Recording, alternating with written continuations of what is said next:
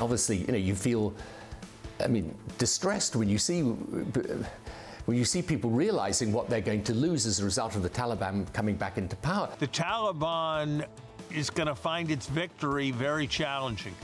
Afghanistan was an economy supported largely by foreign aid. There'll be plenty of time to criticize and second guess when this operation is over. But now, I'm focused on getting this job done. This is Bloomberg Surveillance, Early Edition with Francine Lacqua.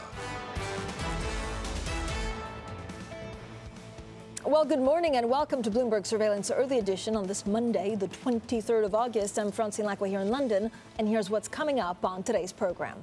Dip buying ahead of Jackson Hole sees stocks climb and futures climb. Bitcoin breaks above $50,000 for the first time since May. Angela Merkel's CDU slumps to an all-time low in the polls, a month away from Germany's elections, while she pushes for sanctions against Russia if Nord Stream 2 is used as a weapon.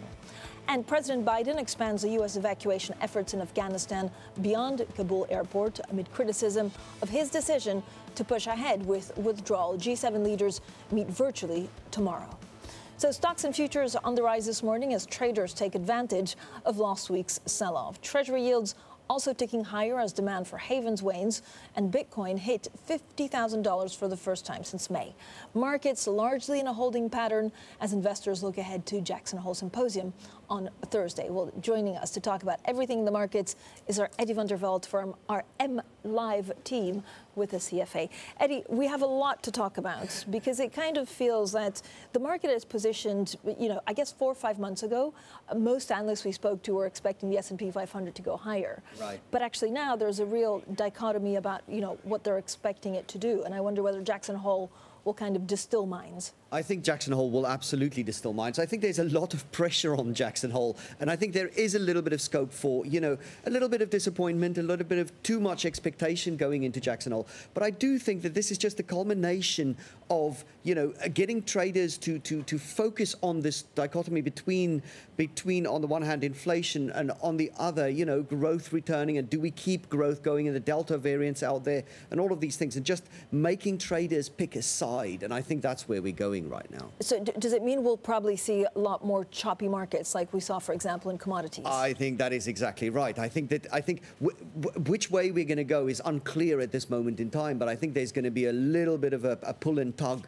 in both directions where markets try and decide, who's in the majority here. Liquidity is still very thin, and I think that adds to, just the fact that we're in summer markets and it is low liquidity and it is low volumes. I think that adds to the bit of choppiness that you're pointing at there. So what are you looking at?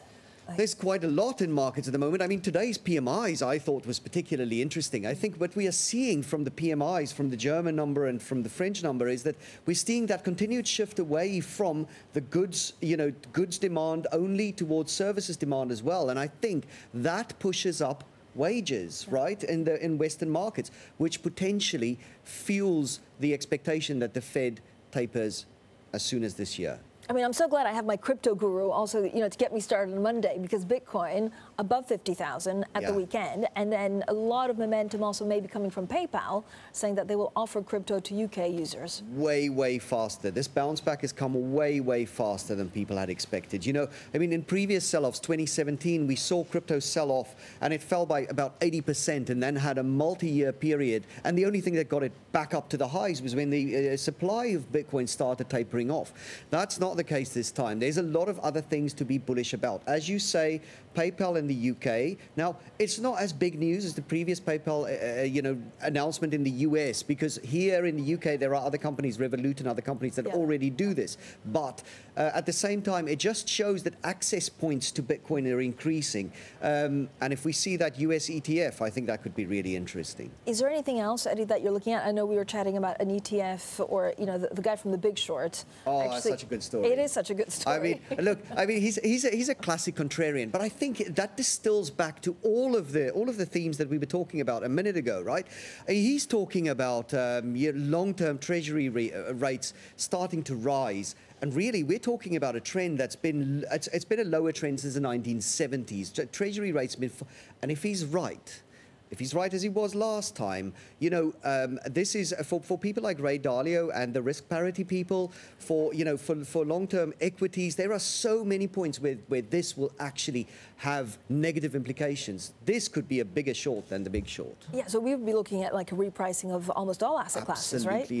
Absolutely everything. Because at the moment, when you look at U.S. equities, the valuations that they have are all about the discount rate. The risk discount rate's been so low that any future earnings are discounted at this very low rate. But if we start seeing long-term treasuries pick up, and the mechanism would be that inflation starts picking up. So we're back to Jackson Hole, we're back to the Fed.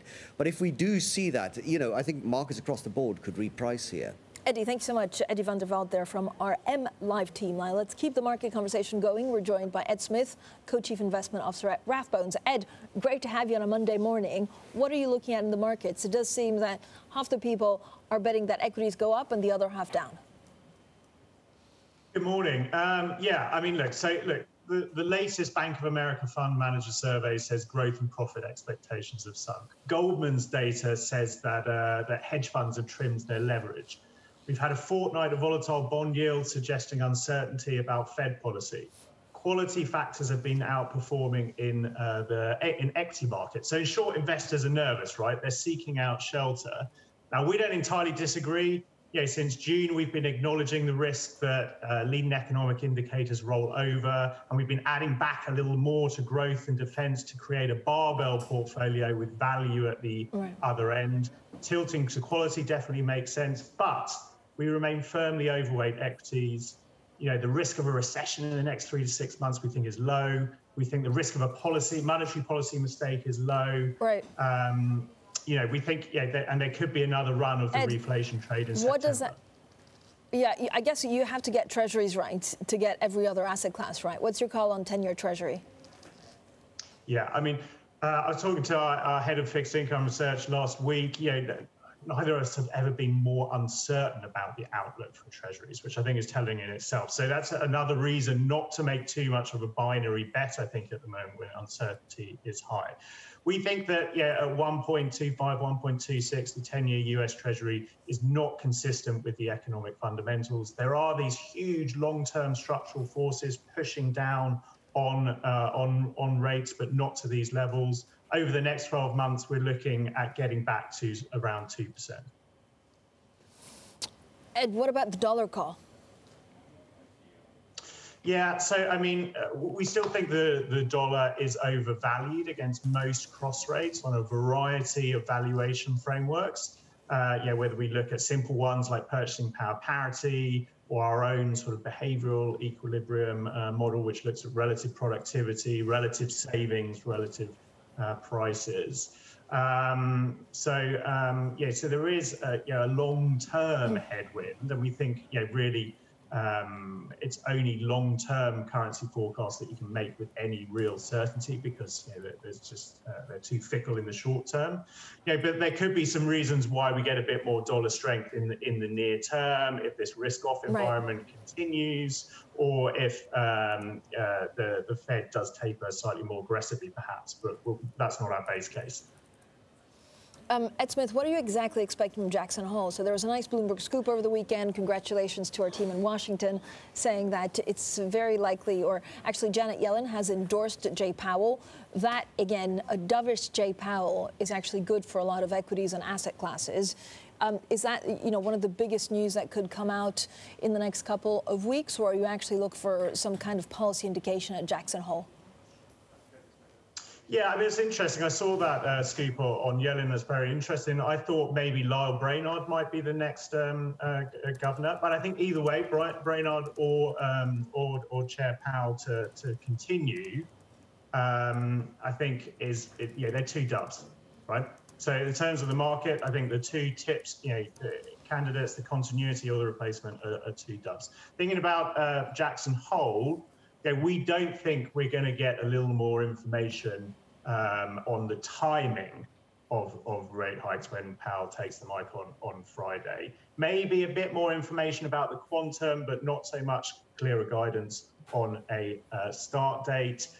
Since the last Fed meeting, we've had big disappointing retail sales numbers. We've had a stalling in the ramp up of spending on services as the Delta waves unnerved confidence. Some stalling. Right. The Fed may also want to wait until we have more clarity on fiscal stimulus. We think that the Fed is not going to divulge too much. There's still a bit too much uncertainty. Ed Smith, thank you so much. Co-Chief Investment Officer at Rathbones staying with us. Now, coming up, Joe Biden expands his evacuation from Afghanistan to beyond the limits of Kabul airport as he faces criticism for his swift withdrawal. But Chatham House Chairman Jim O'Neill says the U.S. can use the dominance of the dollar to wage a different kind of war against those supporting the Taliban. Well, he'll be joining the program in 20 minutes from now. If you have any questions for him, you can write at IB plus TV Go, or you can IB or tweet me directly at Lacqua. This is Bloomberg.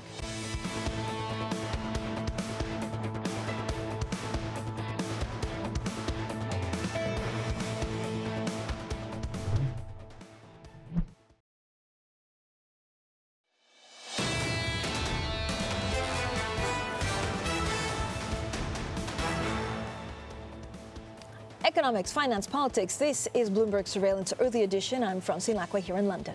Now let's get straight to the Bloomberg First Word News. Here's Laura Wright. Hi, Laura. Hi, Francine. President Joe Biden says he may extend the August 31st deadline for a full U.S. withdrawal from Afghanistan. He is also promising expanded efforts to help evacuate Americans who have struggled to reach Kabul airport. Some 25,000 have been airlifted so far. There's no question there will be, and should be, a robust analysis of what has happened. But right now, there's no question that our focus has to be on evacuating American citizens, Afghans who worked with us, and vulnerable Afghans, including women and children. Now, China has brought local cases of COVID down to zero again. Since the news of a cluster in the eastern city of Nanjing a month ago, the country has carried out 100 million tests, imposed travel bans and enforced strict lockdowns. In Australia, Prime Minister Scott Morrison says it's highly unlikely his country will ever return to no COVID cases. He's sticking with his plan to remove virus curves when vaccination targets are indeed met. Almost a fifth of companies advertising COVID tests for travellers returning to the UK from abroad face removal from the government's list of providers. More than 80 firms will be issued a two-strike warning after the government promised to clamp down on the high costs of tests. Bloomberg estimates UK travellers have spent at least £380 million on tests in the first 6 months of this year. And Sweden's Prime Minister Stefan Löfven is to step down in November after 7 years in power. His unexpected announcement in a speech on Sunday could open the way for Finance Minister Magdalena Andersson to become the country's first female leader if picked at her party's Congress, which is happening in early November. Global news 24 hours a day on air and on Bloomberg Quick Take, powered by more than 2,700 journalists and analysts in more than 120 countries. I'm Leanne Gerrans. This is Bloomberg. Francine. Leanne, thank you so much. Also known as Laura Wright on Monday mornings, where I haven't had my coffee yet. Leanne, thank you. Now, global companies are so flush with cash that they're racing to bring back dividends. According to a global study by Janus Henderson, payouts are expected to reach $1.39 trillion this year, the second highest ever tally. Now, Janus Henderson argues that the pandemic did less damage to corporate profits than expected, and a world awash with liquidity will see a lot of that money returned to shareholders. Let's get back to Ed Smith, Co-Chief Investment Officer of Rathbones, who's still with us. Ed, thank you so much for sticking around. How do you look at dividends, and what does it mean for sectors that you follow? Yeah, so I mean, I agree that I think dividends are likely to come back. I think the question over the next couple of years is what will corporates do with some of the cash wall that the lucky ones have built up over the last 15 months. Will they return it to shareholders directly via dividends or buybacks? We've seen some resumption in them. Or will they invest it? You know, will it be more about R&D, more about CapEx? Part of that might come down to fiscal policy. we're still waiting for the U.S. reconciliation bill. What will happen to corporation tax, and that will there be extra incentives to invest and do R&D? From a long-term perspective, right, and we're long-term investors, we would actually rather see more higher levels of R&D, because companies that engage in that tend to have better shareholder returns in the long run. So, Ed, is there a specific industry or a sector that you want to be invested in because dividends means that you'll reap the rewards? Yeah, so I think banks is worth a look at. Certainly in Europe, there are a lot of restrictions that have been released now. The extent to which bank dividend repayments will come back is still perhaps in doubt, but we know that banks pretty much across the board built up an extraordinary amount of loan loss provisions. Their base case scenarios for the macro outlook was far worse than it's actually than what's been realised in the economy. The unemployment rates that they were assuming were off the chart in terms of what sort of the Bloomberg consensus now predicts. So there's a lot of capacity to take those provisions, redistribute. It's another reason why we think banks are worth a look today. Do you have any investments in Bitcoin, Ed? No, we don't. Part of that is for regulatory reasons with our sort of retail client base. But some of our peers, some of the fund managers we regularly talk to, we know they've been adding on asset allocation grounds. We're a bit more circumspect on some of those reasons. So some people think that that Bitcoin could function like a diversifier. Well, as we've seen over the last few months, volatility is huge, and it has no negative correlation with equity markets. So it's going to add to your portfolio risk. Some people think it's digital gold, but it doesn't correlate with gold. It doesn't correlate with inflation. So again, perhaps Bitcoin might start to exhibit these attributes over time, but it's not today. So that's a bit of a speculative punt. Right. Ed, thanks so much. Ed Smith there, Co-Chief Investment Officer at Rathbones, joining us this morning.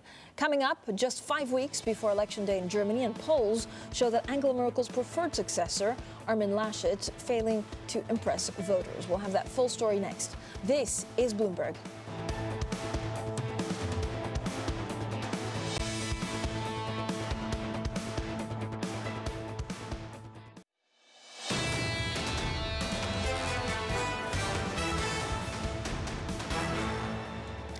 Economics, finance, politics. This is Bloomberg Surveillance Early Edition. I'm Francine Lacqua here in London. Now, with just over a month to go before Germany's general election, the latest polls show support for Chancellor Angela Merkel's party. The CDU and its affiliate, the CSU, has slumped to an all-time low. Meanwhile, the Social Democrats have risen to an almost 4-year high. Well, Bloomberg's Maria Tadeo joins me now from Berlin. Maria, good morning. So the campaign officially starting. The CDU in a precarious spot. Can Laschet make it? Yes, Francine, in a very precarious spot. I would say the CDU has been in free fall now for weeks when you look at polls. And the thing here, when you look at those numbers, is that the trend has not fully stopped. This is not just a question of them not being able to sustain momentum. This is about the CDU not being able to prevent further declines. When you look at the SPD, it's a very different situation. When you look at the individual candidates, Armin Laschet is in much bigger trouble than the party. This is someone who really has not been able to capture the attention from Germans. If anything, he's not been able to recover from criticism about the management of the floods when he got caught giggling, and this is something that still continues very much to haunt him. Now, Francine, over the weekend, we did get the big party event kicking off the campaign from the CDU. The card that they're playing now is that they have the experience. They also said, look, we're sexy and solid. Some will tell you Christian Democrats, perhaps sexy and solid is not the way to describe them. And if you vote for Scholz, what you're going to get is a very left-wing coalition that will undo everything we've done for Germany. So they're not really playing the fear card. You're not voting for Olaf Scholz. You're voting for a socialist coalition that will come together after the election. So, Maria, the two-party coalition was the base case. Is it no longer? Yes, and Francine, that's a very good point, because especially markets, the idea was that we were going to see the CDU in autopilot into the next government, that the Greens would join in, and this was almost like the sweet spot. It was climate and capital coming together. When you look at polls now, CDU, SPD, they're polling 22% each. The Greens are not able to go past 18. It does seem that they have peaked and they're really not able to capture further votes. So overall, you could look at a situation where this is not just a two-party coalition, but would actually need a third one to prop up the government. But what is also key is that Germany could go both ways. You could have the CDU leading what could be perhaps a green center-right coalition, or actually really go left with the SPD now in government for the first time in 16 years. Maria, thank you so much. Our Maria today there with the very latest, of course, on Germany and the election close by. Now, coming up, we consider whether the Taliban's victory over the world's most powerful military will have any implications for the dollar and its role in the world. Chatham House Chair Jim O'Neill joins me next on the program. If you have any questions for him, you can write in IB plus TV Go or tweet me directly at Lacqua. This is Bloomberg.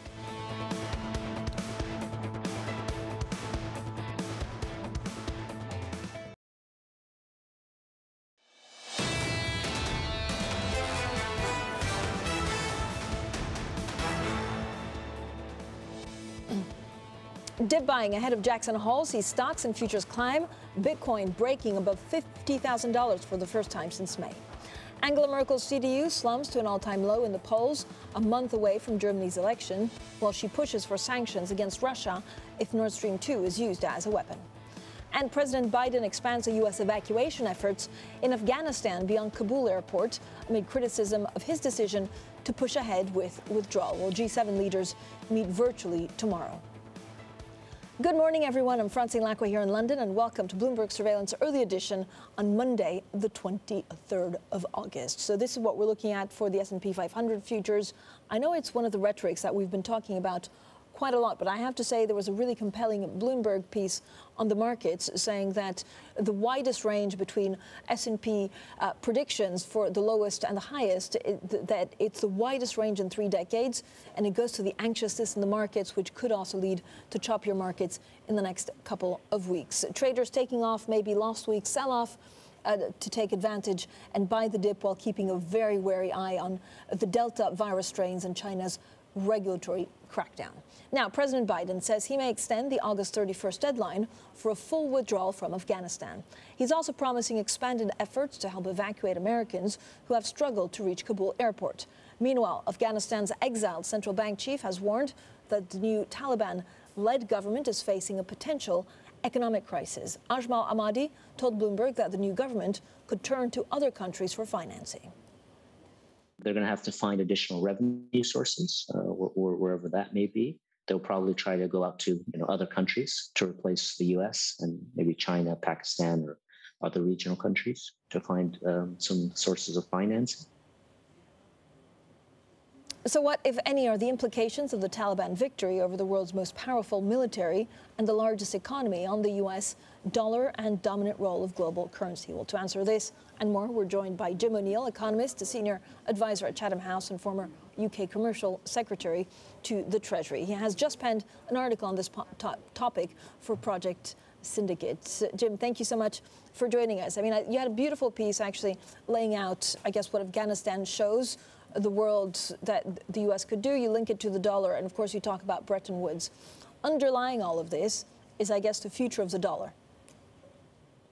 Good morning, Francine. Yeah, it's obviously a big moment in at least the geopolitics of these issues, and many people's instincts, and some of mine would be to think, well, this has got to be bad news for the dollar, but all you need to do is spend half an hour reflecting on the original Afghan invasion 20 years ago, Iraq, and many others. And of course, the dollar has not only survived easily all of those episodes, throughout many of them, the initial instinct of the dollar was to rise as sort of a bit of a mini sort of safe haven kind of thing comes into existence. And it obviously, nothing ever takes place in a vacuum because there's other things going on, but that seems so far to have what's happened again in this case. Jim, do you think King Dollar will really be challenged in the next 5 years? So the other thing that I touch on in that piece, which is it's very interesting that I don't hear or read anybody talking about it, but I think I'm right in saying, Fran, you get your colleagues to check this out, because it wouldn't be the first time I'm wrong about something, but I think I'm right in saying that this month the IMF will publish its 5-year review of the components of the SDR baskets.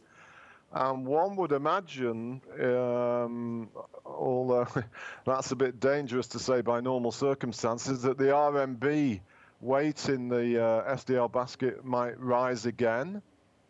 And contrary to what I just said, if that were the case, that would serve to remind people that as we creep through time, on an objective representation of the importance of currencies linked to their economies and trade, the RMB is picking up pace despite its apparent loss of interest in markets the past couple of years, and of course with what China's doing. So I think that will be very interesting to see, actually. And as I say, I'm surprised there's not any chatter in the markets about it. Maybe there is, and I've just not noticed it.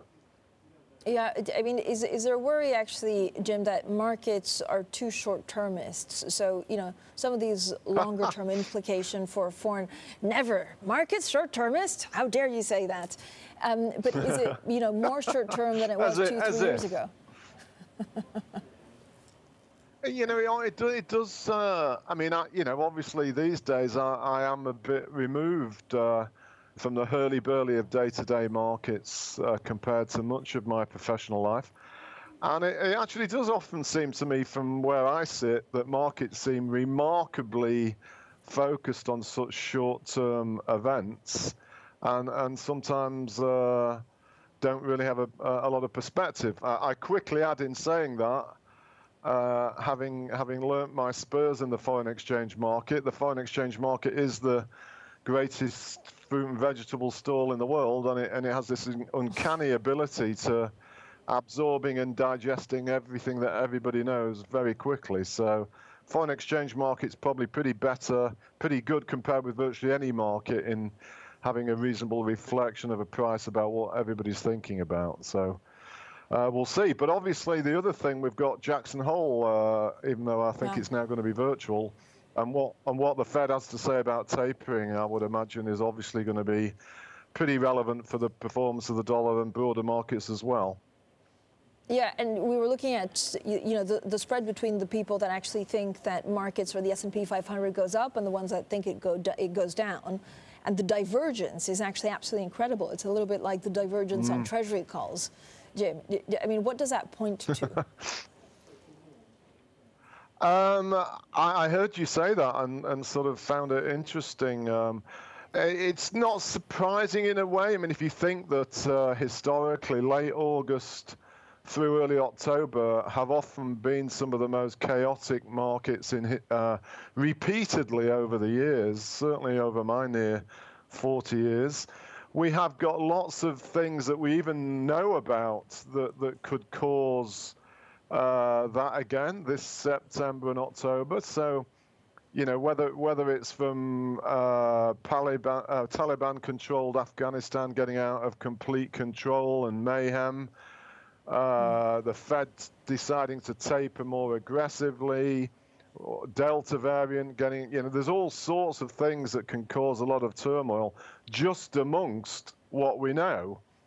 And then actually, as the Afghanistan thing has reminded us about, there could be something completely unknown suddenly appears on top of all of this cocktail too. So I wouldn't be in the slightest bit surprised myself if we had a pretty volatile few weeks coming up. Jim, do you believe that, you know, a policy mistake, the worst policy mistake, would actually the Fed and other central banks not acting quickly enough on inflation? Actually, slightly the other way. I think it's, you know, linked to what I just said. The Fed's got, as often, a very tricky environment. Some of the issues that people have talked about so much in recent weeks about inflation have obviously got some basis, but at the same time, It seems to me longer-term measures of inflation expectations, as you and I discussed before, particularly the University of Michigan one as it relates to the states, are all, seem quite stable to me. And if we're going to see more evidence of the world economy slowing down again, because we've certainly seen that during this month, it might well be that the inflation fears yet again turn out to be overstated. So if I were a voting member of the Fed, I'd be trying to look through this for the foreseeable future, and particularly with the spread of the Delta variant, wanting to make sure that this thing isn't yet again going to cause fresh destruction for economic developments in so many parts of the world. Jim, thank you so much. I thought of you over the weekend, Jim, actually. I went to a football match, learned loads of new swear words. We'll talk about football as well. What game was it you went to? Fulham Hull. It was a friendly game. Jim O'Neill stays with us. We'll talk a lot more about China and emerging markets, and maybe football as well, because we just can't stay away from football. Coming up, President Xi lays out a warning for China's rich. Rhetoric from Beijing points to a campaign to close the nation's massive wealth gap. We'll discuss China next. This is Bloomberg.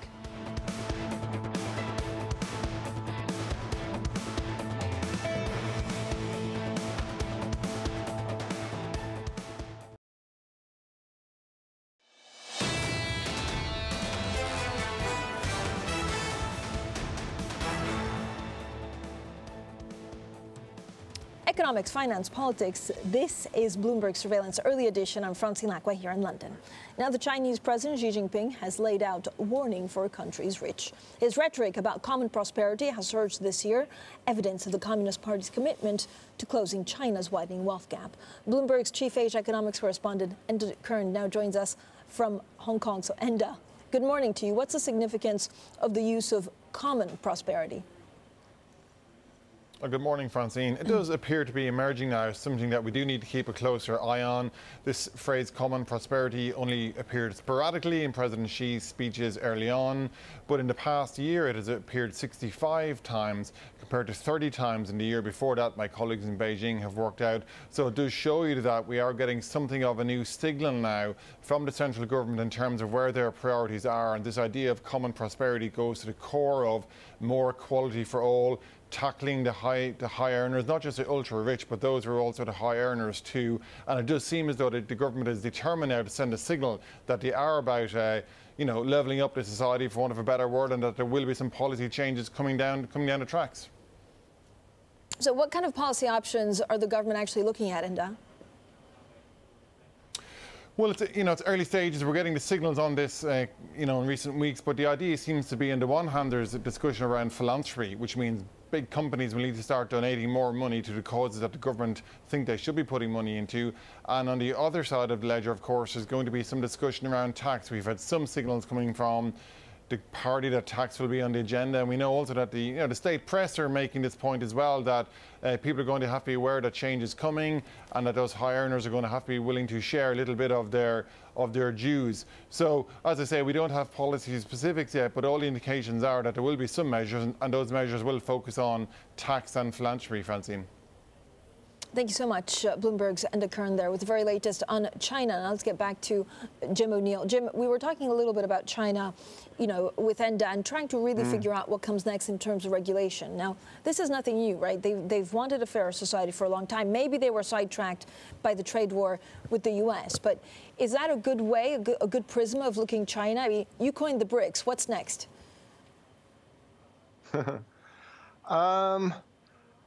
I don't, I'm watching it with great interest and trying to read about it as much as I can.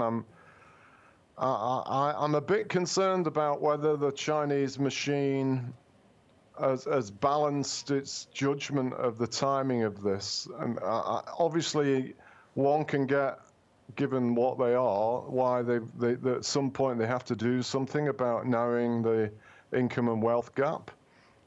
But at the same time as when there's so many other issues swirling, particularly, going back to what we talked about before in terms of big picture and longer term, we've entered the time where China's labor force is peaking.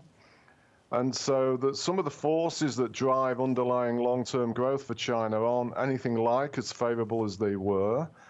And coming on top of when there's such a battle about aspects of global trade involving China, you know, where's their productivity going to come from if they're going to keep on clamping down on a variety of different sectors, whether it's linked to a genuine desire to narrow the wealth gap or not? And so, you know, I'm a bit concerned that they might not handle this correctly. Now, I quickly add in saying that, you know, when others have worried about things the Chinese are doing the past 30 years, they've always been wrong. The Chinese seemingly get it right. But this is a more tricky time for them to do these things than, in my view, than it's been in any of the past, certainly 20 years of BRICS and probably earlier. So it's going to be fascinating to watch. And as we can see, not surprisingly, the markets are very focused on it. Do you think, Jim, this is a concern for, and it is important, but is this a concern for international investors, or is this a concern actually for the Chinese economy? Both. You know, linked to the whole BRIC thing, still amazingly so few people seem to really get it, but what happens to the Chinese economy at the margin is the single most important thing in the world economy, whether you are directly invested in China or not.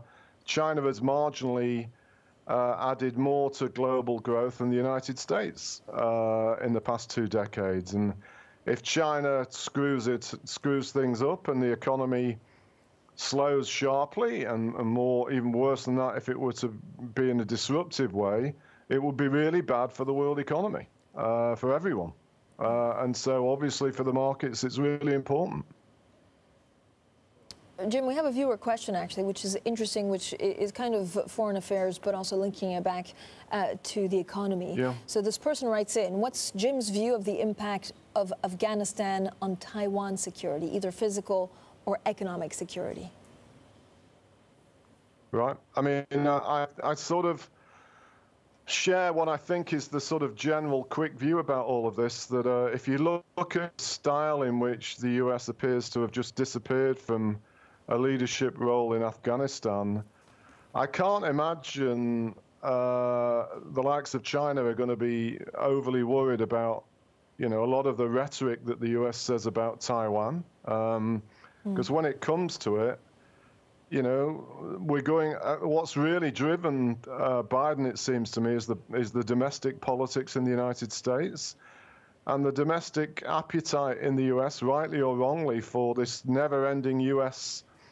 engagement in deep, distant places in the world has gone down a lot. And so, whilst to the international elite involved in these issues in the U.S., Taiwan obviously represents a massive issue. For most American people, they probably couldn't care less. So the idea that the US would do something really substantial to defend Taiwan, I always found it a bit hard to believe, and certainly I think the evidence after Afghanistan is that others will as well. And as we all know, or certainly people who followed China a long time, you know, the Taiwan issue is something that the Chinese leadership, rightly or wrongly, regards as a domestic issue because it relates to their own history. And, you know, they would, if it came to it, the Chinese would be prepared to do a lot of things to support what they think is theirs. And I can't see the commitment from the US being that strong when it really came to it, although obviously in the global geopolitics of it, the US rhetoric on Taiwan will remain very, very strong. Jim, thank you so much. We haven't even talked about football. Are you planning to go to any stadiums anytime soon, Jim?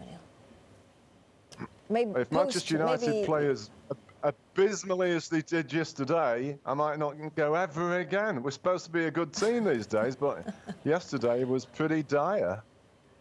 Yeah, but I won't believe that, Jim. If I believe that, leave it at that from maybe.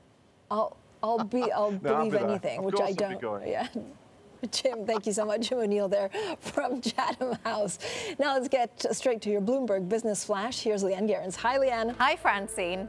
Bloomberg has learned that Janet Yellen has told senior White House advisors that she supports reappointing Jerome Powell as Federal Reserve Chair.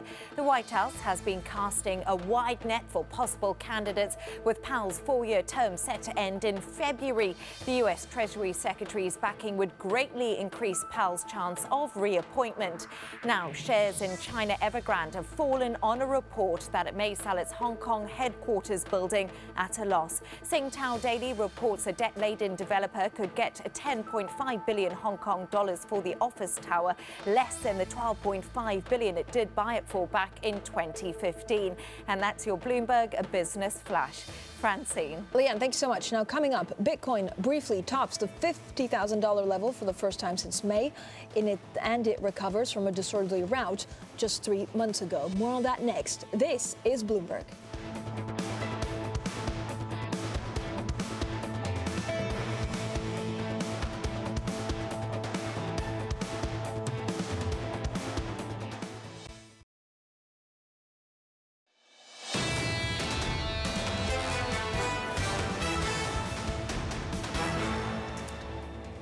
Economics, finance, politics. This is Bloomberg Surveillance Early Edition. I'm Francine Lacqua here in London. Now, this is a picture for the markets on this Monday morning. Stocks in Europe rising, U.S. futures also on the up. Traders taking advantage of last week's sell-off while keeping a wary eye on risks from the Delta variant strain and China's regulatory crackdown. I'm looking at also bonds. They're declining. Now, some of the recent weakness in commodities, for example, abated. Oil pushing past $63 a barrel. Some of the commodity-linked currencies like the Australian dollar also strengthened. And Bitcoin, the big story today, we're going to have an update shortly, I think, with one of our reporters on Bitcoin retaking $50,000 for the first time since mid-May. Now, it's very interesting to see that, some of the things out there. The Dallas Fed president, for example, Robert Kaplan, says he's open to adjusting his view that the Fed should start tapering its asset purchase program sooner rather than later if the Delta strain persists and hurts economic progress. Treasury Secretary Janet Yellen also, in a Bloomberg scoop, actually endorsed Jay Powell for a second term as Fed chair, a move that could reduce uncertainty about the path for monetary policy. Now, joining us to talk about cryptocurrency and to talk about Bitcoin is Joanna Ossinger. Joanna, thank you so much for joining us. So if you look at Bitcoin back above 50,000, I mean, the rally was actually, pretty extraordinary, or it happened quite fast. So what brought it back up?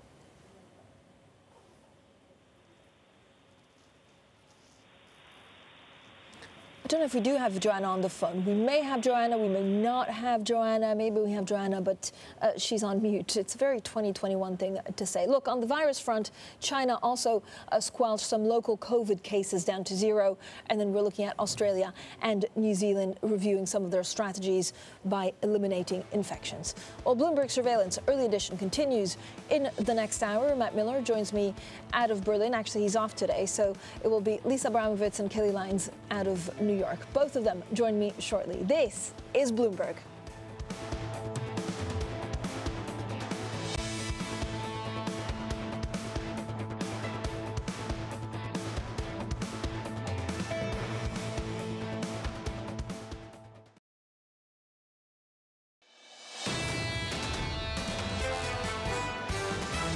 Delta is the ace card that Jay Powell can pull out of his sleeve if he wants to slow up his committee. The COVID-19 Delta flare-up maybe wasn't in the same place. So they sounded like Chuck Norris back then, but today I don't think they're going to strike the same tone in Jackson Hole. I don't expect the Fed to taper this year that many people are thinking, and B, even if they do, I don't think that would be bad for the market. This is Bloomberg Surveillance Early Edition with Francine Lacqua, Matt Miller, and Kailey Leinz.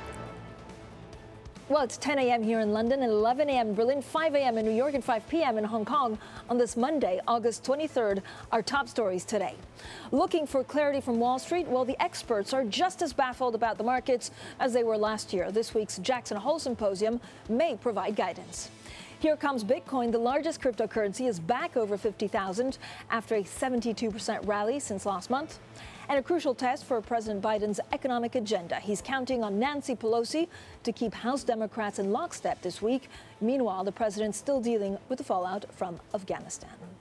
Well, good morning, everyone, or good afternoon, depending on where you are in the world. I'm Francine Lacqua here in London, Kailey Leinz and Lisa Abramovitz in New York. Matt Miller is actually off today. Kailey, we look at the markets a little bit supported, but we could see choppiness just because of the divergence of views on what happens next to the S&P 500. Yeah, and of course, we're all waiting and watching for Jackson Hole later on this week, Francine. But even ahead of that, we did see a pretty strong rebound in the Asian session. Equities really higher across the board, green all across the screen on Map Markets Go. Your outperformance coming from Japan with the Nikkei up about 1.8%, but stocks were higher in China and Hong Kong. And specifically, Chinese tech stocks finally getting some relief. The Hang Seng Tech Index hit a record low on Friday amid fears around regulatory crackdowns, and yet it rebounded about 2% today. Yes, those fears haven't necessarily gone away, but maybe just some buying of the dip is taking shape. We also got economic data out of South Korea overnight. Strong exports, that gave a lift to the Kospi and also a lift to the South Korean won, the biggest outperformer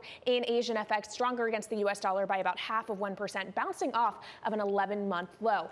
Also in FX, you're seeing some strength in the commodity currencies, including the Aussie dollar, which is stronger against the greenback by about 0.5%.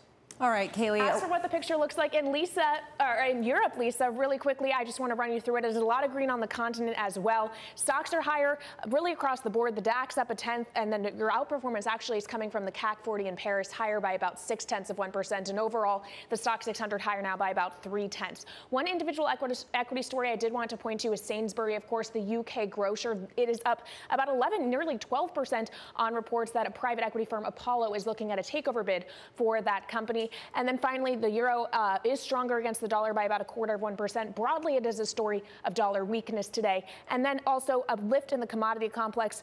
Brent crude up about 3% after its worst week since October. It's trading at 67.35, Lisa. All right. Well, I jumped the gun because I'm just so excited that everybody's back buying the dip today, because that seems to be the mood on the street after last week's dip, if you can call it even a dip. People are coming back in. There's a risk on tone. You can blame it or attribute it to whatever you want, but the bottom line is you can't keep a market down with a Fed that is going to remain dovish. And yes, the Jackson Hole Symposium, I don't know if we can call it that anymore, considering the fact that it's now virtual, is going to probably come out and reiterate comments that we heard last week, that people are getting more concerned about the Delta variant. The S&P now up about 0.25%, the 10-year yield a little bit higher, but again, well off the 1.6% levels that we saw back in early June at 1.27%. The dollar weakness, as Kailey was saying, across the board. And crude, really interesting to get this lift. We saw Goldman Sachs come out and say that they thought that it was oversold because the Delta variant is transitory, if we want to bring that word back. Let's resurrect it, Fran. Yeah, let's do that, Lisa. I also love the fact it is a virtual symposium, or we could call it the silent disco at Jackson Hole. Now let's take a look at what else is ahead today.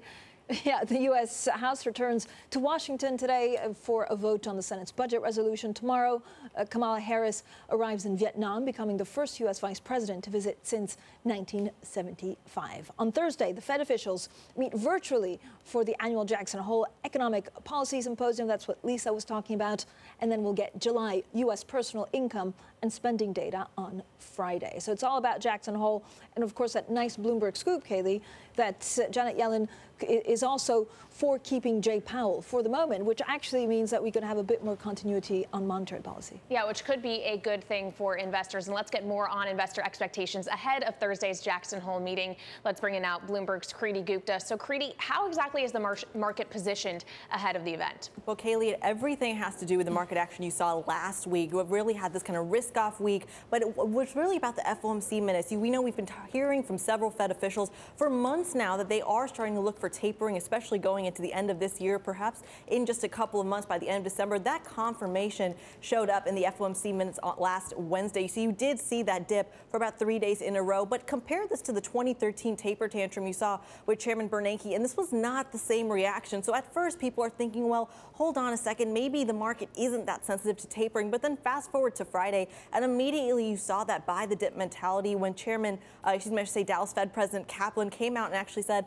we should be looking at potentially the Delta variant in terms of the tapering timeline, because that could really change just how quickly we want to scale back those bond purchases. Now, Kailey, this is significant simply because Kaplan was one of the first people to come out and say that he is actually in favor of tapering and starting off that process of cutting back the Fed's support. So a little bit of a mixed market reaction. Looks like a little bit muted to the downside, but the upside surprise when it comes to that Fed support, well, it's no secret that that's what is supported markets on Friday and, of course, futures this morning as well. Can you give us a sense, Kriti, of what tapering means in light of what we're experiencing with respect to the Delta variant? I mean, honestly, it seems like that slows the economy.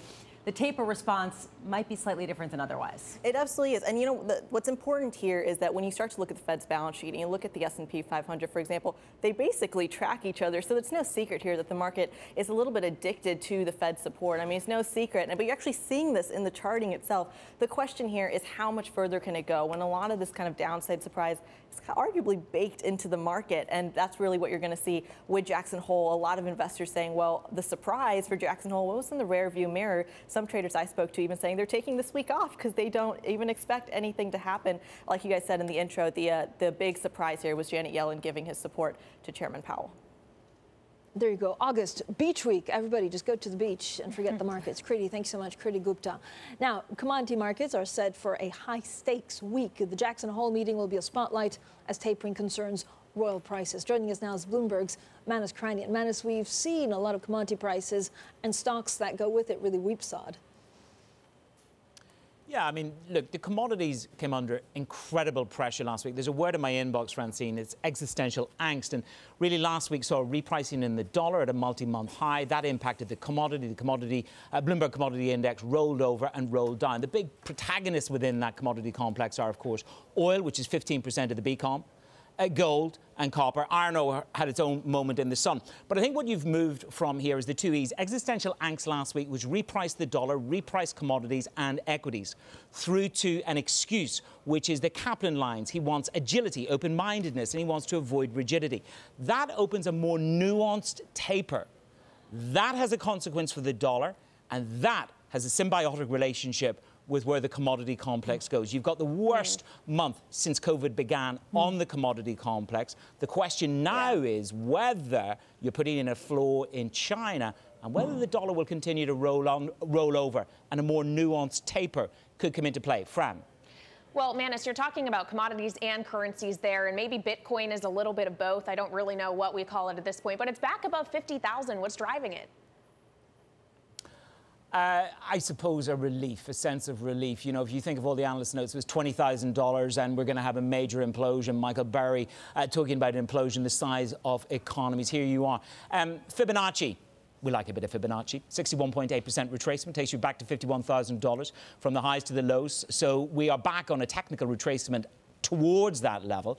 The record high was $65,000. So you are just seeing a renaissance in terms of risk taking and a steadying in the market. So what you have here is a rapid repricing in Bitcoin for any number of reasons, but you will start to see the buy notes come flooding through your inbox talking about $100,000 again. Just wait for Lord Elon to proclaim. I'm sure we can rustle up a bit of vol on Bitcoin when he does. Thank you so much. Bloomberg's Manus Kranian to predict the volatility ahead in Bitcoin. Over in Washington, D.C., President Biden yesterday saying that the U.S. had expanded its evacuation efforts beyond the perimeter of the Kabul airport. It is working hard to get people out. Take a listen. Let me be clear. The evacuation of thousands of people from Kabul is going to be hard and painful, no matter when it started, when we began. It would have been true if we had started a month ago or a month from now. There is no way to evacuate this many people without pain and loss of heartbreaking images you see on television. It's just a fact. And Maria Hordern also waking up early with us, Bloomberg Washington correspondent joining from our D.C. bureau. And Marie, can you give us a sense of the response to the pushback that President Biden has given in terms of what the U.S. role has been, the timetable, and how this evacuation has proceeded? Well, there's a lot of question marks regarding the timetable exactly. The president kind of left open the August 31st deadline. And we know that tomorrow, UK Prime Minister Boris Johnson, when he convenes the virtual G7, this is something he's going to be pushing forward. We should note that just in the last few minutes, the Times of London is reporting that the Taliban does not agree and will not sign up for an extension of that August 31st deadline. So this is where things could get potentially tricky. The president's speech, the other thing to note that is of importance is that he did say the U.S. is expanding these efforts to help evacuate Americans that cannot get to the airport.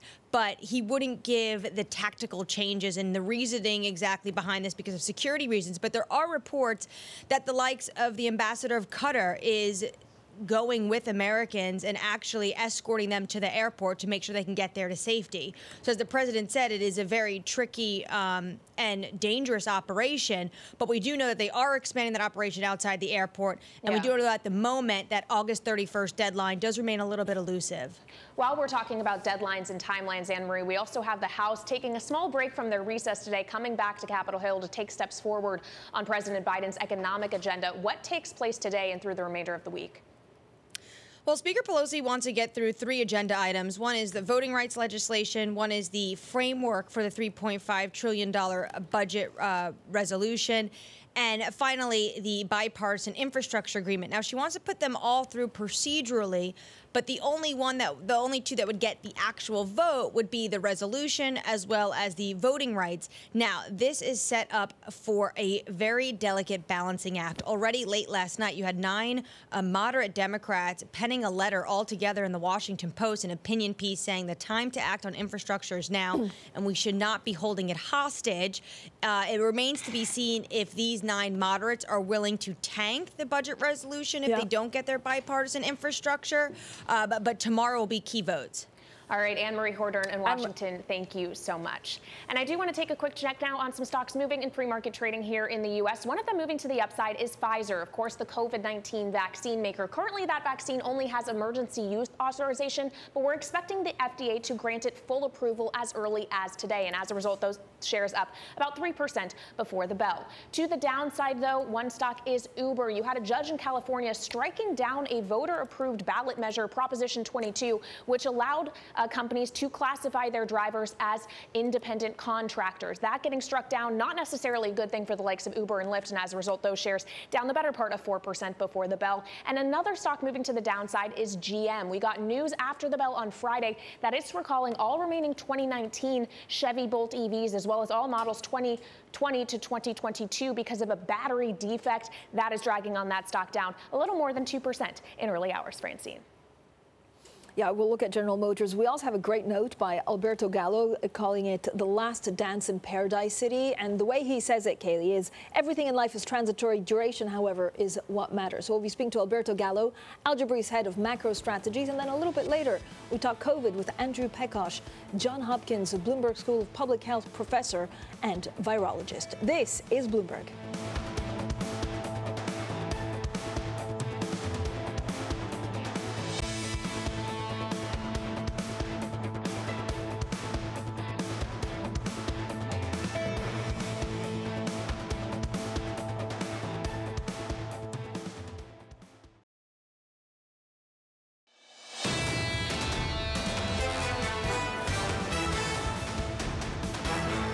This is Bloomberg Surveillance Early Edition. I'm Kailey Leinz with Lisa Abramowitz in New York and Francine Lacqua in London. Matt Miller is off today. Well, guys, there was a great story out on the Bloomberg terminal over the weekend about just how divided and unsure Wall Street strategists are as to where the S&P 500 is going to end the year. Of course, the index has already rallied about 19% on a year-to-date basis, up to around 44.41. That already is above the average year-end target on the street. The average target is 43.35, so a little bit lower than where we were as of Friday's close. But the most bullish target is all the way up at 4,700. And our listeners on London DAB Digital, I know you can't see this chart, but that basically is just above where we are now and is very much above the lowest, most bearish target on the street, which is all the way down at 3,800. The gap between those two is 24%, and that is the widest, or the third widest, in about a decade. Francine. I mean, that's quite a long time. And Marcus Ashworth was like a baby in nappies 10 years ago. He joins us now. He's a Bloomberg opinion columnist, also looking dapper for a Monday morning in a full suit and tie. If you look at Kailey's chart, and it's a fantastic chart, we've seen it for a while. It's basically the markets are you know, unsure about how they should look at the data. They're looking at the same data points. How difficult is it to make a call on whether it goes up or down? Well, it's quite clear the Federal Reserve doesn't know what to do, and they'll be struggling this week in Jackson Hole. So all of these things are up in the air at the moment. There's certainly the Delta variant is making it very, very difficult, almost impossible to know whether or not there will be renewed growth. Personally, I think it's paradise postponed, not paradise lost. But we saw that down revision from Goldman Sachs. Quite a savage down revision for this quarter. Things are getting hit. Global growth, you can just look at industrial commodities off sharply. There are clearly things which are struggling with us. However, we're going to hit the plateau, aren't we? We are. We hope. Yeah, we hope. Well, Marcus, of course, we're awaiting any kind of clues we may get from Fed Chairman Jerome Powell later on this week. Do we have any clues as to what the taper tantrum could look like this time around? Well, I think they absolutely do not want. They have waking nightmares about what happened in 2013. There's no way they want to have that happen again. So I think, personally, fascinating that it may be a virtual symposium with no foreign central bankers of any note there either. I think this is a pass this week. We might get some more information about what they really think about underemployment, what do they think about things like you know, growth prospects, but really I think we'll pass through to September 22nd FOMC and maybe even November 1 with regards to actual tapering. However, they've got to sort of lay out some form of schedule on what they think, whether or not they'll keep the balance between, say, 80 billion per month of buying of treasuries and 40 billion of mortgage-backed securities. Personally, I think mortgage-backed security buying is crackers at the moment. Why do that? Marcus, I think a lot of people have actually expressed similar sentiment, perhaps using different words depending on their location. I wonder if there's a message on a broader level. If you take a look at last week's entire 0.6 of a percentage point dip in the S&P and the fact that that is a buying opportunity for so many individuals, as you see this morning in the action, what is the message, if anything, from that? I'm not sure there's anything. It's a summer month. The fact that the S&P doesn't really want to dip, I suppose, must tell you all, which is the simple message it has been for so long. Equities are the only answer. You know, with bond yields down so low, there's no value there whatsoever in bond markets. Commodities are struggling a bit at the moment. Equities still remain the only game in town, and probably, if the Fed carries on dithering over whether it's going to taper or not, they are absolutely set fair, I think. Did you actually say it's crackers? I love it's crackers. I was thinking of another word, but I thought we're probably safer to go with bonkers was really what I wanted to say. Yeah, okay. Yeah. I mean, it's bonkers. I guess the problem is that there's a lot of cash out there, right? So it depends on whether equities or some of these companies distribute dividends or not. Yeah, I mean, there's so much money out there. That's why you can see bond yields so low. You can see the fact that the money keeps on going into equities. So, yeah, I still think the balance is set fair for equities and dividend yields. And, look, the earnings season was fantastic. So, you know, the economy is going well. And there's a lot of cash spending. If you look at the fiscal numbers throughout most of the economies, particularly UK as well as Europe, the fiscal numbers are holding up. Well, forget retail sales. That's not telling you people are actually spending. Yeah, still. It's just the delta and then the crackdown in China. We should do like a pros and cons, and every day there's one that goes from one list of pros to cons. Marcus Ashworth there of Bloomberg Opinion joining us this morning. Now, coming up, the former New York Fed president and Bloomberg Opinion columnist Bill Dudley. That's at 7:30 a.m. in New York, 12:30 p.m. in London, and this is Bloomberg.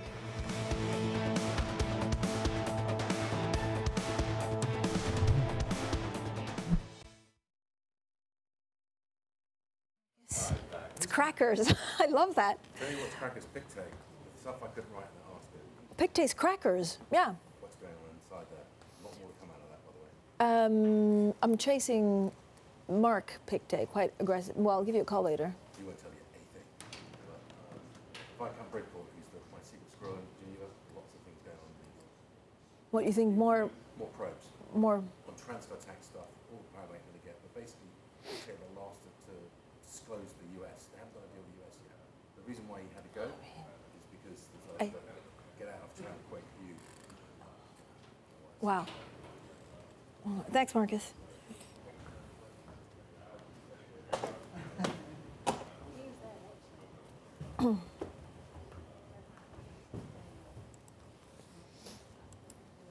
Do we have time for a quick chat?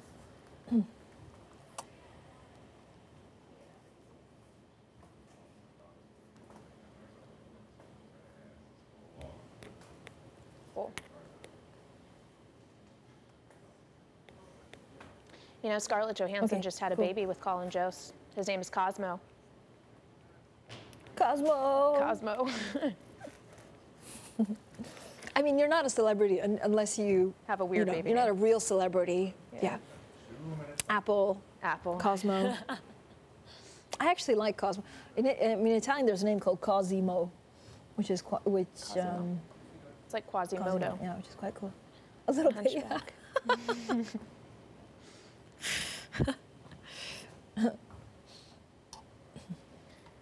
I made Jack watch all wedding-related movies this weekend to get in Love the it. spirit. What did you watch? Good. We watched The Princess Bride, which is my all-time fave. Yeah. And So good. Bride Wars. Yeah. And that was it. I was trying to get him to watch Bridesmaids, but he wouldn't. Wait, my all-time favorite is the one with what's his name? Oh God. Yeah. Steve Martin. Oh, Father of the Bride. Oh, yeah. Father of the Bride. That's. I mean, he's so funny. He's so funny. What's the one with Hugh Grant? That's like. Oh, Four Weddings and a Funeral. That's Yeah, also Four so Weddings funny. and a Funeral. Oh, I don't think I've seen that one. You've never seen that one? You've never seen that? Oh, Kailey, you have to see Kailey. it. The disappointment. You have not lived. I mean, really, It's you so haven't funny. lived. Let's be honest here. That one you need to see. Yeah, well, add it Lisa, to I the hope it's list. aged well. Has it? I need to rewatch it. Yeah, I watched it pretty recently, actually. It's great. It's aged well? really Okay. good. I watched Notting Hill recently. Really? That's very funny. Yeah, it's very, very funny. I actually watched for the first time Good Will Hunting. It's not related You know, at all. I've never. It's so It's good. you know, I've never.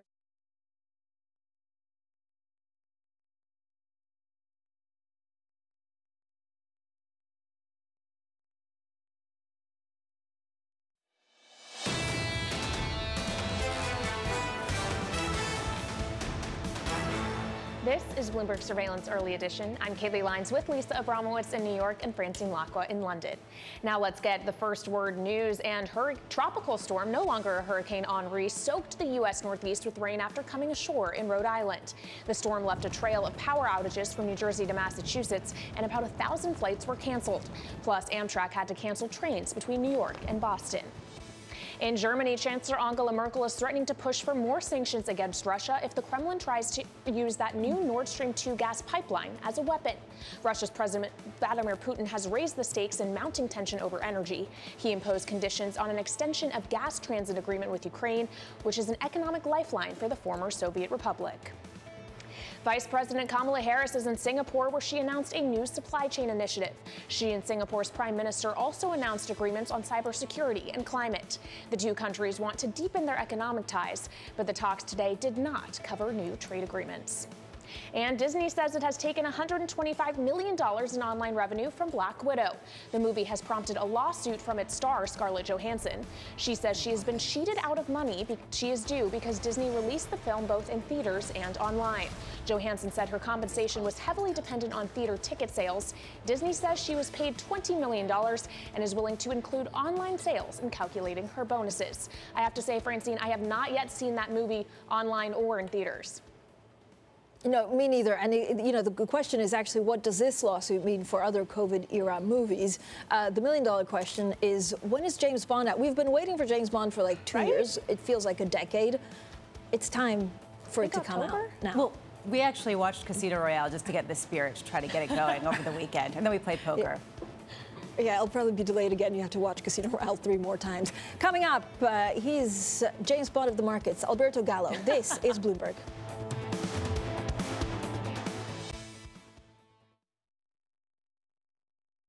That was a good one. That's a good one. James Bond of the markets. Hi, Alberto. That's a good way to start the week. It is, isn't it? It wasn't. It just came to me like that. It's you do have the James Bond look. It's the Italian I've been suits. training in the past few months for the post-COVID reopening.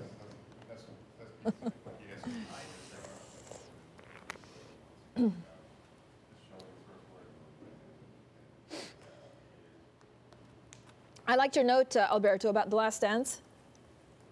Yeah, we did a long podcast on China, and we've been a little quiet over the last few weeks because it's August, but there's a lot to say on, what's happened. Yeah, cool.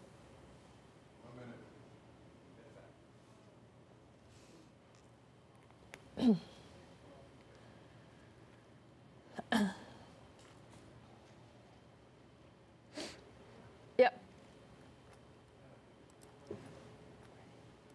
Great. Lisa, what do you want to talk about? You're heading to Jackson Hole. Yeah, you're right. I'm going to open up Zoom. We canceled our tickets. I mean, honestly, we could talk about that. We could talk about that. Yeah. Oh. Can we call it Jackson Hole, right? I mean, honestly, this is, Zoomlandia. I didn't realize. I remember, so the Bank of England governor got snubbed. He didn't get an invite. Well, really? He didn't get an in-person invite. Yeah. Well, they were focusing on U.S. people. I think that what I want to talk about is... Sorry. No worries. Sorry. Is the fact... Wait, can you talk to me for a sec? What I want to talk about is just the fact that how symbolic is this, in some ways, of the main agenda, which is reversion back to where we were months ago. And we saw that in the PMI data out of Europe this morning. This is taking a bite. We saw this last week. How much more are we going to see this, and why would the Fed do anything? I mean, especially, they're basically sending the message that they need to send by moving this remote. Yeah. Yeah. Although I'm hearing more and more people actually say that a policy mistake would actually be waiting too long. And I feel like that's changed in the last 3-4 months. Yeah, I mean, I would agree. I think the balance of risks is, a lot of people think that it's changed, and that's why they keep talking about inflation more than employment in the same kind of way. But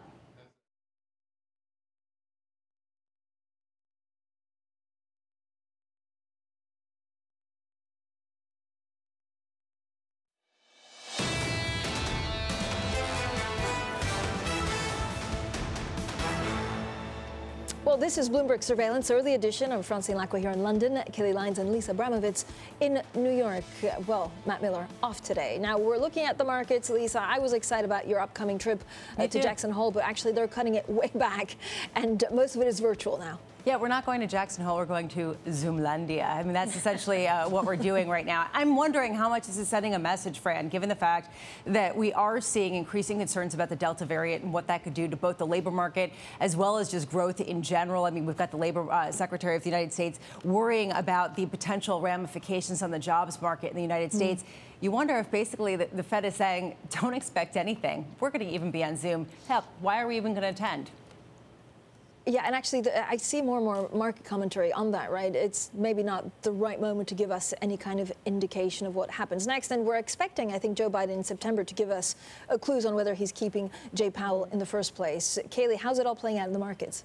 Well, we're all waiting for virtual Jackson Hole, if you can even call it Jackson Hole, but that is leaving us in positive territory on this Monday morning. Of course, it was a really strong session in Asia, and you are seeing some follow-through risk-on sentiment in Europe and the U.S. Right now, the Stoxx 600 is off of its opening highs, but still up about 1/3%, and S&P 500 futures are also higher by about 0.2%. In the bond market, you also are seeing yields ticking up. We're up about 2 basis points on the 10-year to just shy of 128. And then in other assets, I have to point to Bitcoin back above $50,000 for the first time since May. And that, of course, is lifting some crypto-related equities in pre-market trading. The likes of Bit Digital, Riot Blockchain, each up about 7% or so.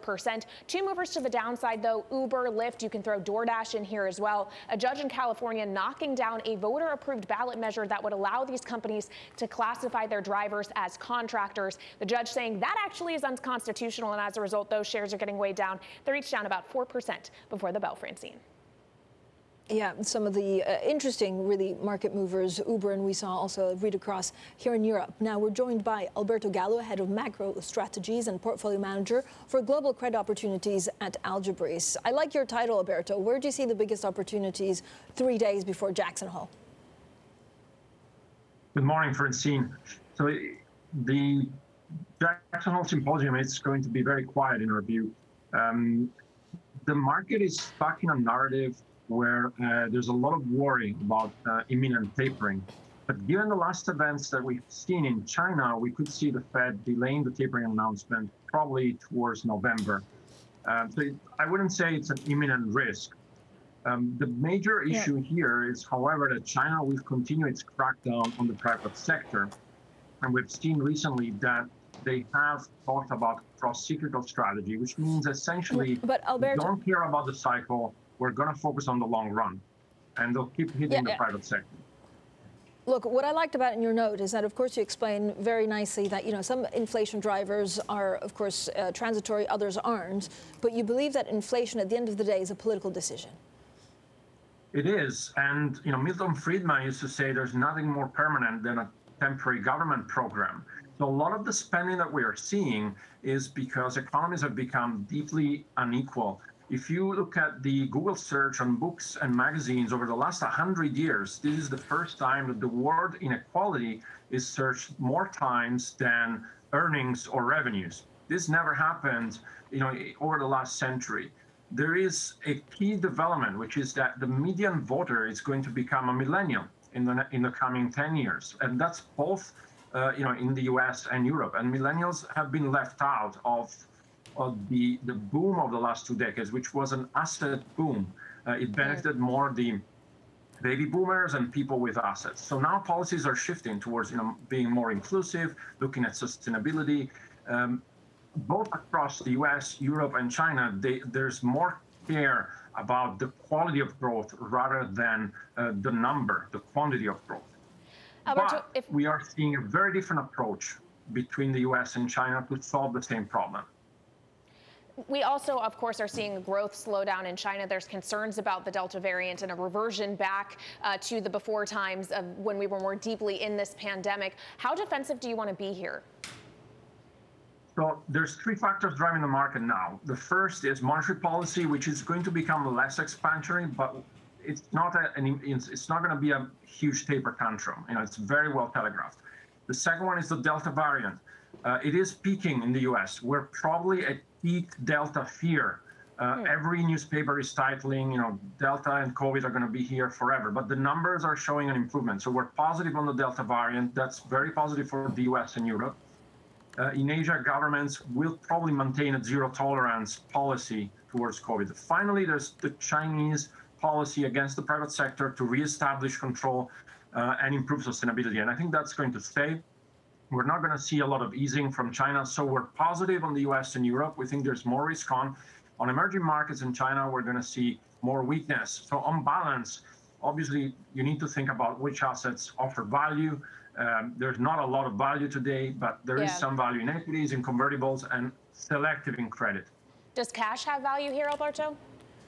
We want to be very liquid because, you know, China continuing its actions on the private sector can spill over, can create some volatility. We've seen the Asia high yield market, corporate bonds in Asia are 2 times as wide than other high yield markets, but gradually this potential credit crunch in Asia can spill over.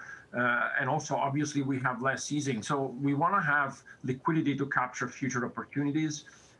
At the moment, you know, we're invested with around 2/3 of our capacity, and we have room to add.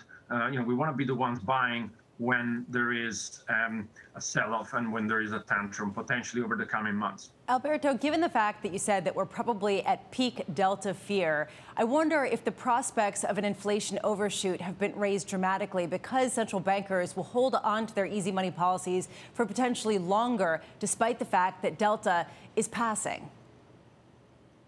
So, you know, inflation is a very hard variable to predict. And at the core, we have the job market.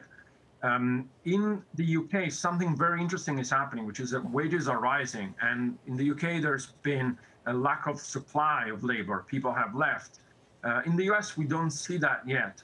However, you know, we do see that there's an improvement in job creation as states take out their benefits. And also, in terms of goods inflation, we continue to see the bottlenecks to the supply chain persisting. And that's not going to change. You know, China is going to try to play a long-term game against Taiwan. And companies will have to onshore production. Think about how many chip makers are building factories in the US, for example. So that's going to raise costs. Yeah, Alberto, what needs to happen for assets to be repriced right now? The equity market, and generally we could see more repricing if the Fed delays tapering. So we could see a continuation of this bull market. We're not chasing markets here because valuations are already high. But eventually, I would say that the biggest question that we are going to see is about inflation. If inflation proves to be more persistent, if these supply bottlenecks continue, which is also our view, later in the year or next year, we could see some other central banks withdrawing policy or needing to withdraw policy and a repricing. And also China is at the core of this. China has been tightening as all the other governments were easing. Thank you so much, Alberto Gallo. We'll talk a lot more about China and also some of the regulatory concern. Alberto Gallo, head of macro strategies and portfolio manager for global credit opportunities at Algebris. Now, coming up, Andrew Pekosz, Johns Hopkins Bloomberg School of Public Health professor and virologist. We'll talk booster shots and vaccines. This is Bloomberg.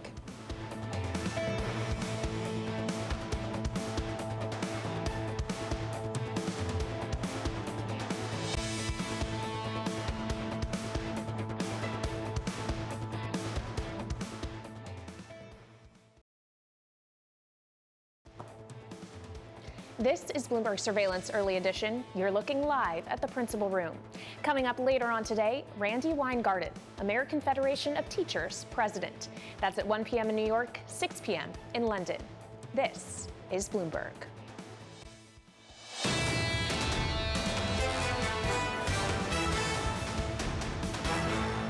This is Bloomberg Surveillance Early Edition. I'm Kailey Leinz with Lisa Abramowitz in New York and Francine Lacqua in London.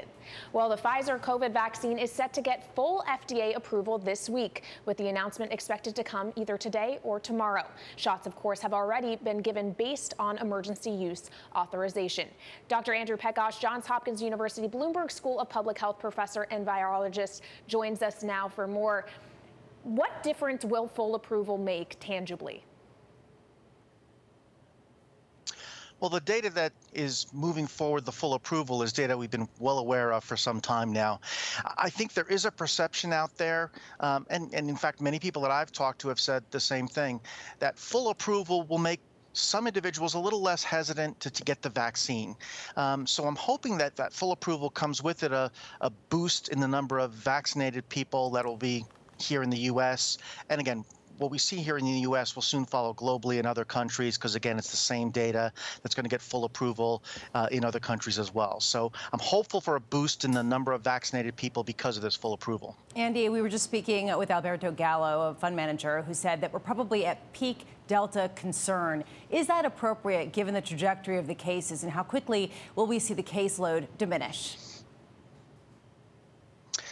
Well, you know, it's really difficult to predict with, well, in any pandemic, but Delta in particular. You know, we're seeing very different trajectories of Delta in Israel, in the UK, here in the US. The cases are being driven by different conditions in those countries. So it's hard to make any sort of big conclusions or general conclusions about what's going on here. Certainly with Delta in the US, there's been signs that things are peaking, but they're peaking at levels that are much too high for medical infrastructure to handle here in the U.S. So I'm hopeful that over the next couple of weeks, we'll continue to see that downward trend, but not to be overly negative. The fall is going to bring us into conditions where virus spread is going to be even more likely. And so it'll be really important to see how things change right around that September time as well. Andy, what comes after Delta? You know, we're working hard to try to figure that out and see what's happening here. Delta is very different from the other variants that have come through. When I look at virus-infected cells here in the laboratory with Delta, I can immediately tell you which cells are infected with Delta and which are infected with other variants because it's such a different virus in the way it behaves in the laboratory and as we see in the population. What we're really concerned about right now is Delta is spreading at such high levels. There's so many new mutations that are coming in Delta. We don't know yet if any of those are helping Delta or if many of them are just neutral mutations that aren't doing anything. So we're spending a lot of time looking at sequences, isolating viruses from people, and trying to understand if there's anything that's changing about Delta right now, given the large number of cases that are here in the U.S. Andy, what do we misunderstand about vaccines? Or, there are a lot of questions about why we're seeing so many breakthrough cases actually with people that have been double vaccinated. Is that what we should think about? And there's also this idea that we talk about booster shots, but here in the UK or other parts of the world, they say actually maybe it's easier if you get a mild version because then you get an automatic immune system. Yeah, I think first and foremost, vaccines have to protect against severe disease, meaning hospitalization and death after COVID-19 infection. And the vaccines are still working against that to a very high degree. When it comes to protecting from symptomatic disease, again, these vaccines performed really well with variants that were much less aggressive than Delta. They're still performing well against Delta. So even though we talk about breakthrough cases, and I've got piles of plates here in my laboratory from individuals who are fully vaccinated that got Delta infections, we're studying those responses to see why those people might have been infected. But it's important to note that vaccinated people are still the minority of infections here in the U.S. and in most countries. So vaccination is working. With boosters, personally, I think we really want to keep an eye on the most vulnerable parts of the population, the elderly, immunocompromised, those with medical conditions that make them more predisposed to severe COVID-19. That's where boosters would certainly be considered. Whether boosters are needed across the country is another question altogether, and I think there is some difference of opinion in the scientific community about that. Andy, should we also have vaccines for children under 12 years old? Absolutely. I think that we'll see that safety data coming out there. We can assume that what we've seen in children between the ages of 12 and 17 is going to be similar for those younger children. There's some issues with the dosing and getting the dosing right because younger children probably don't need anywhere close to the dose that an adult gets. So there's some things to work out there. But again, we want to get back to normalcy. Schools are going to be the important thing now that we see Delta can infect younger individuals and cause disease in those younger individuals. So vaccines for the youngest groups are something that's going to be very, very important, particularly when it comes to schools and educating. Great. Andy, thank you so much for joining us. Andrew Pekosz there, Johns Hopkins University, Bloomberg School of Public Health professor and virologist, running us through some of the main and most pressing questions about COVID-19. Now, coming up, Bitcoin tops $50,000 for the first time since May. We'll get the latest on cryptocurrencies next. This is Bloomberg.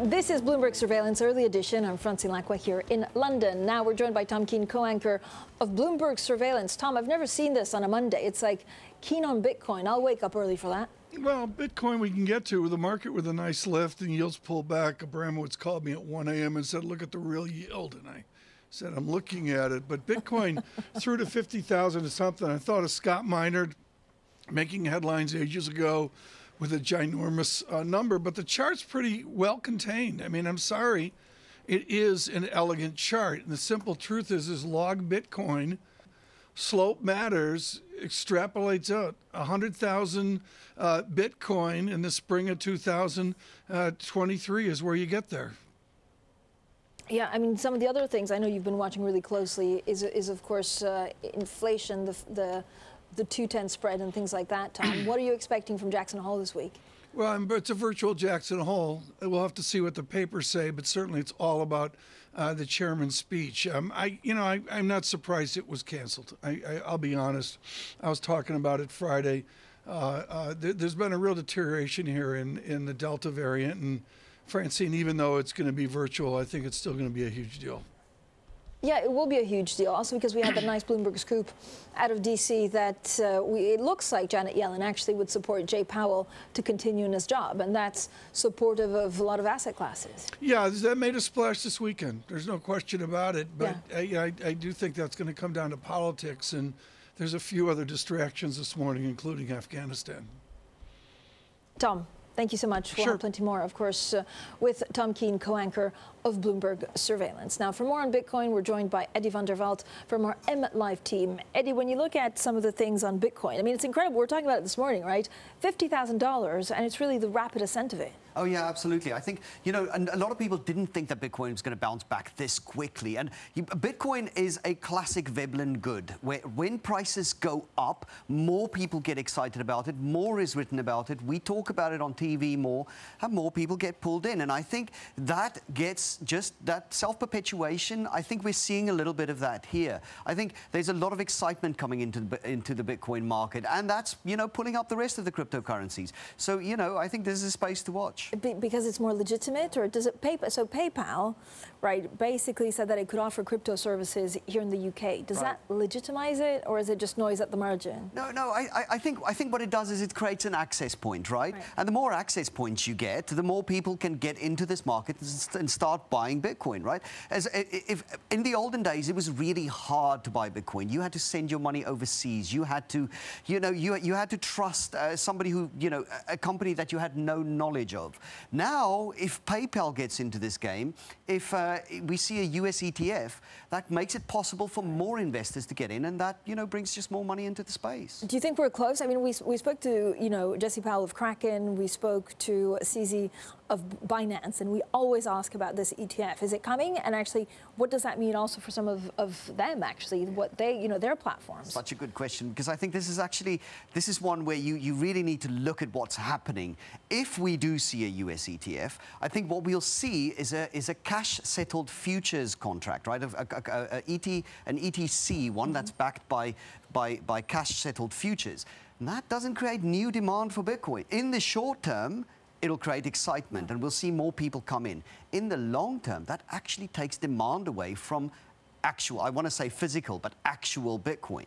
So I think in the long term, it's more bearish than people think. Do I talk about technicals, or do we not talk about technicals? I mean, there's nothing else to look at. Maybe, you know, I think if you're going to look at technicals anywhere, you've got to look at it in the Bitcoin space, right? I think Bitcoin is driven by animal spirits more than anything else. So I think it matters. I think it matters that Bitcoin didn't collapse this time around. It shows us that there's fundamental support. But I think it, you know, ultimately, I think that chart, that logarithmic chart that Tom just showed us. The elegant chart. The elegant chart. It is an elegant chart. And I think what that chart also showed me is that the volatility of Bitcoin's dying down. And I think that matters a little bit. So, yes, I think the technicals matter, and I think the technicals are supportive at this point. So, Eddie, you were way up front and looking at some of the commodity stocks, and actually, you know, commodities in general, also the read across on currencies. Like, what's happening? Is Jackson Hole going to move, maybe, you know, currencies more or less in commodities?